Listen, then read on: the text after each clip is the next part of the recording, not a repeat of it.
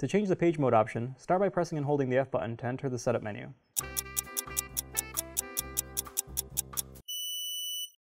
Then press and release the F button to select Remote Setup.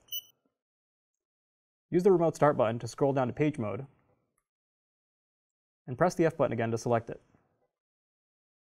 Use the Remote Start and Auxiliary buttons to toggle through the features.